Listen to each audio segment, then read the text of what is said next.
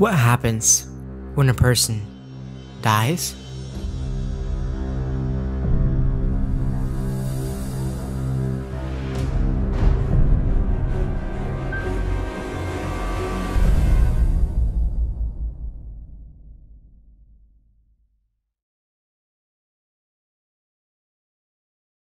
There are different opinions. Some say that he who dies goes straight to heaven, hell, or purgatory. Others believe he goes into the spirit world. Some believe that he is reincarnated into a new being. Then there are those who think it's all over. Others say that the dead know nothing until the day of resurrection. Who is right? What does God say? What is the Bible's answer? If a man die, shall he live again? This is the question of many. The human beings are considered to have 3 parts, but this is not really the case. The human being is an individual unit: body, soul, and spirit. By saying that he has 3 parts, we should be indicating that these 3 parts can operate in isolation. In the next few minutes, you will know what you were never told about the soul and the spirit.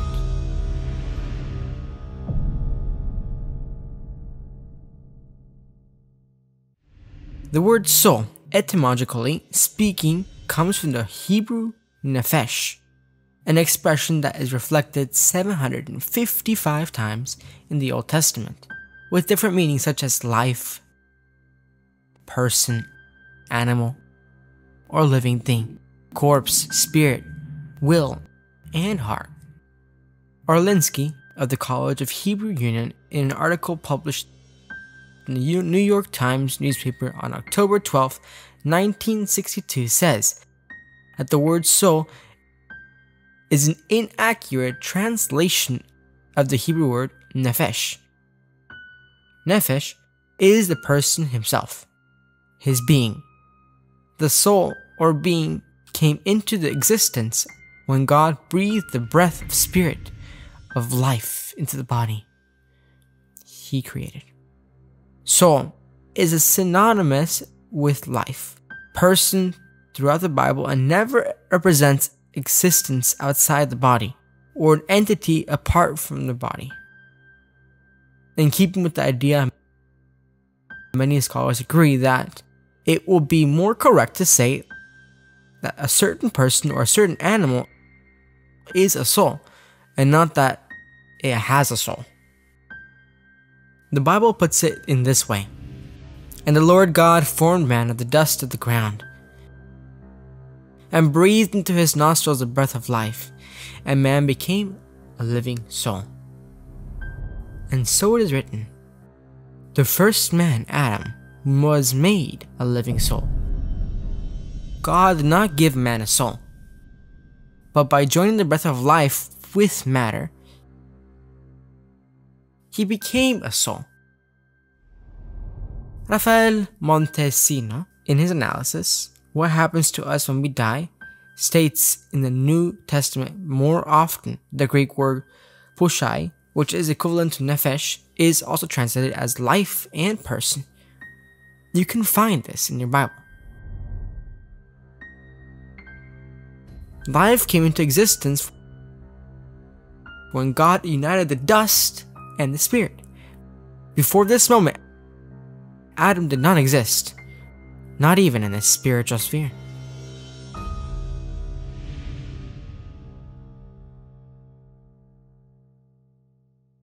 The word spirit in the Bible is translated from Hebrew word ruach, which means breath, wind, vital element, mind. Similarly, in the New Testament, or the Greek word pneuma, which comes from the Hebrew verb nek, to blow, to breathe, is used with denotes breathe, wind, spirit. These expressions never denote an intelligent and conscious entity capable of existing separate from the physical body. Dictionary BA defines spirit as the principle of life that animates humans, while the word in Hebrew nefesh, meaning soul, denotes the individuality or personality.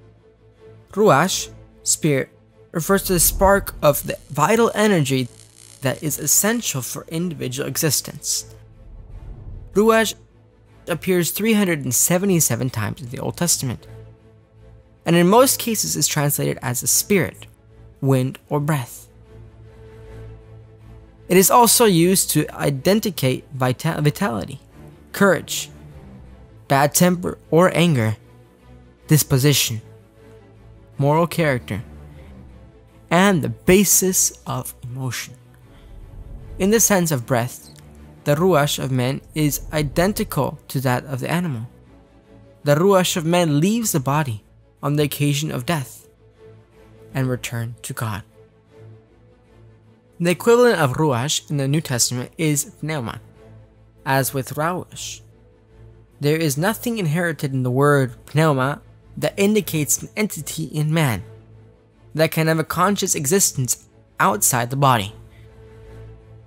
In passages such as Romans 8:15, 1 Corinthians 4:21, or 2 Timothy 1:7, and 1 John 4:6, pneuma describes attitude, disposition of mind, or state of feelings. It is also used for various aspects of personality. As with ruach, the pneuma returns to the Lord when he dies. When God breathed the breath of life, pneuma, into the body he had formed with dust of the earth, it began to function. The breath of God did not introduce an additional element. Its fusion was matter activated in life. It was there, as already mentioned, that the man became a soul, that is, a living being, a whole. We cannot in any way separate the being. It is not a body and a soul.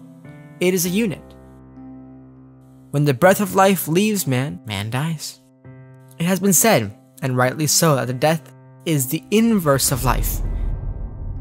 In Hebrew, the expression gawa is used, which indicates to expire, to surrender your spirit. This is to say, at the exhalation of the breath of life. Once the person exhales, time does not exist for them until the breath of life returns at the time of resurrection. This change will happen as a blink of an eye. The word spirit in the Bible has two connotations. One is spirit of life, and the second is rational spirit. In the latter case, Paul used it thus: "And the very God of peace sanctify you wholly. And I pray God your spirit, soul, and body be preserved blameless unto the coming of our Lord Jesus Christ." Hence the recommendation, "and be renewed in the spirit of your mind." Within this context, Everett F. Harrison in the Dictionary of Theology 208 emphasizes, in the two testaments, it is the spirit of man that is the source of his deepest thoughts and intentions. And the Son of God must renew his spirit if he is to serve God in a way acceptable before his eyes. In this sense, the spirit represents the part that allows us to communicate with God. That is, the mind or reason. The above description allows us to better understand biblical anthropology, which is beneficial for the correct interpretation of the Holy Spirit in relation to the subjects that has and is presented.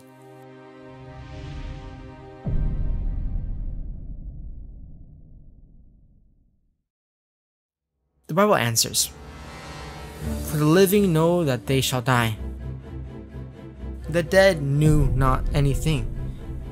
Also their love and their hatred and their envy is not perished, neither have they any more a portion forever in anything that is done under the sun." Your feelings die. His breath goeth forth, he returneth to his earth. In that very day their thoughts perish. His children come to honor, but he knoweth it not. And they are brought low, but he perceiveth it not of them. They know nothing, not even about their loved ones. The dead praise not the Lord, neither any that go down into silence. For the grave cannot praise thee, death cannot celebrate thee. They that go down into the pit cannot hope for thy truth. The living, he shall praise thee, as I do this day. The dead cannot praise God.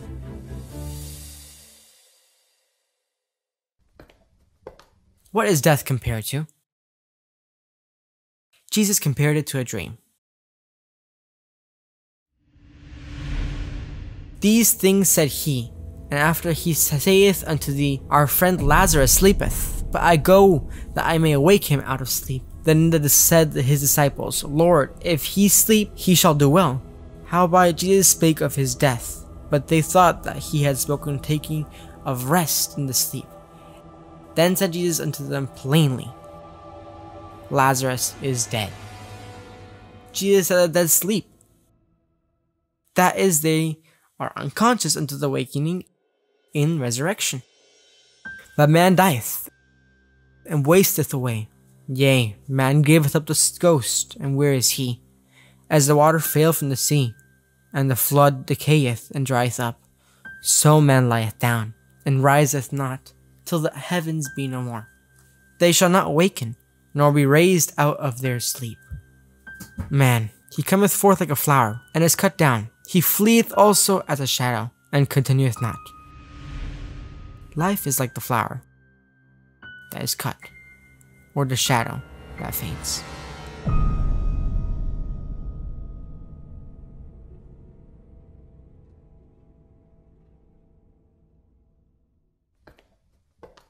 There is glorious hope for those who die having been faithful to God.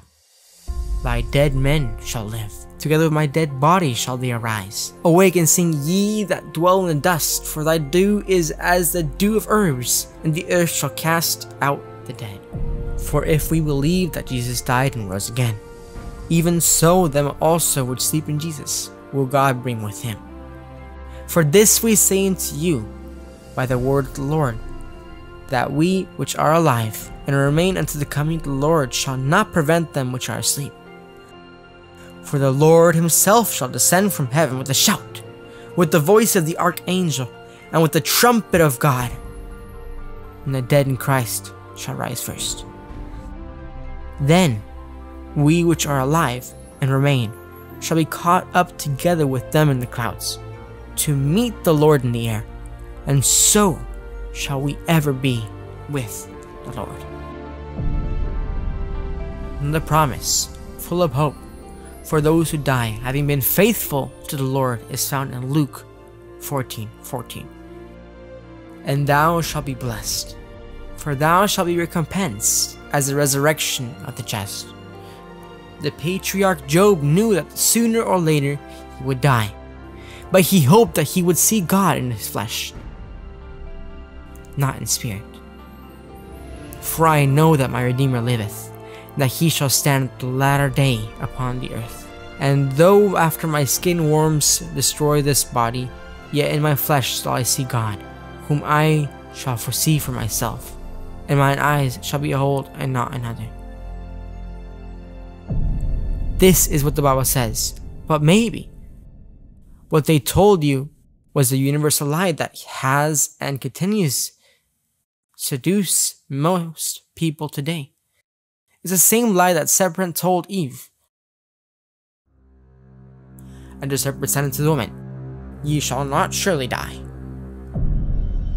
For nearly 6,000 years, Satan has been preaching that this lie, which has been believed by the most varied cultures, the worship of the dead exists among the Egyptians who placed furniture,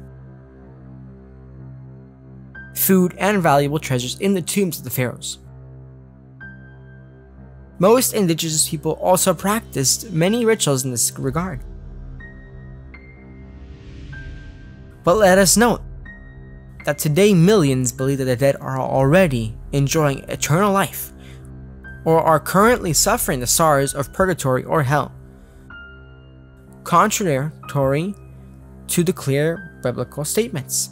Satan continues to preach his great lie: "Thou shalt not surely die."